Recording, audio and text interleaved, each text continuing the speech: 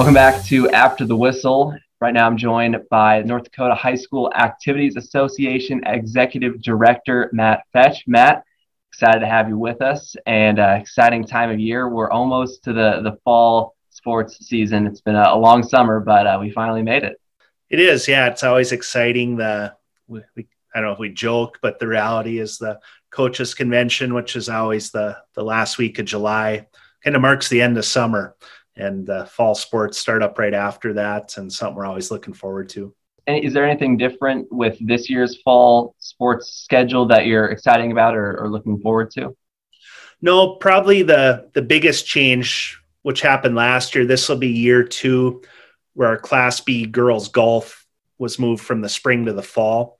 Was a pretty overwhelmingly positive move made, and so all of our girls golf in both classifications in the fall, and the boys are all in the spring. So be in year 2 of that, and other than that, calendar-wise, not a lot of major change. Yeah, and so taking back to that decision to change the schedule for the girls golf, why was that, and how has it brought about a positive impact? Something that had been talked about. This is my going into year 13 in the office. And I know as long as I've been around, it's something the coaches have talked about, something they're maybe torn 50-50 on over the years, and just nothing ever escalated to the board level. Several years ago, we had a push from a handful of school administrators working through the ADs mainly and some superintendents. And when the survey was done, it was about 70% that supported the move. So it was done. And what we found, a couple of factors. I think number one, our fastest growing activity for girls by far has been Class B softball, which is in the spring. So the move allowed some of those individuals not to have to dual sport the same year. So you'll find, there's some areas of the state where Class B softball hasn't really blown up yet, if you will. So they're, probably puzzled why you would move golf anywhere but the spring. But a majority of the state, it's been rapidly growing and continues. So yeah, we had, I know one region up in the Minot area that the last year in the spring, they had 5 full girls golf teams in the entire region. And then last year in the fall, they had 11 full teams. So it just allowed some of those girls that may or may not have been doing anything in the fall to participate in golf. And again, even if they are in volleyball, cross country, or another fall activity, they a lot of times have that dual sport option. So, so far, so good.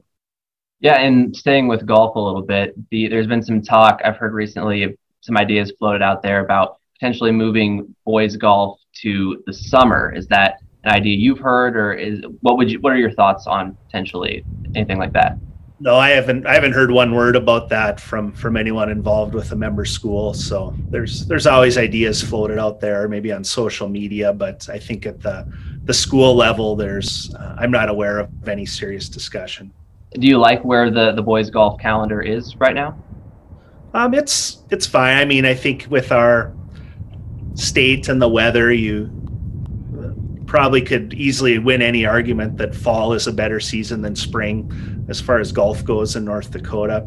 And we're just kind of every state's unique, but we have 4 sports where our boys and girls seasons are split: tennis, swimming, and diving, along with soccer and the golf seasons. And what federal courts have ruled and what we've kind of tried to follow is that the advantageous seasons, half of them, the boys have the advantageous season, and half of them, the girls have that advantageous season. And we feel we're meeting the law by doing that. So the seasons are something where you move one, you're going to have to move another, and it ends up impacting a very large number of individuals. So it kind of is what it is, for lack of a better term.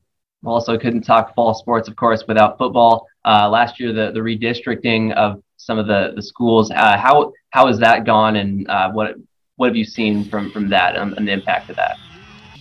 Yeah, last year was the first time in about a generation where the football classifications had I'll say more of a major overhaul than an annual or 2-year tweaking.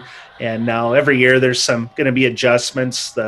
When my board approved it, it was something they knew it was going to take about 4 years for it to kind of play out, teams to fall where it maybe fit a little bit more naturally and so on. So the biggest change, I guess, is that there's annual change with it, especially right away versus every other year. But overall, I think the athletic administrators across the state have done a real good job getting to the point where schedules are a lot more maybe fan friendly, if you will. Done a lot better job of trying to get more competitive matchups as best they can throughout the year. So as always, it's can look good on paper, and then once the season plays out, you decide if it was a good decision or not. But I think it's something they're constantly looking to improve, and everyone just learning as they go. So that's probably the biggest piece with the new classifications.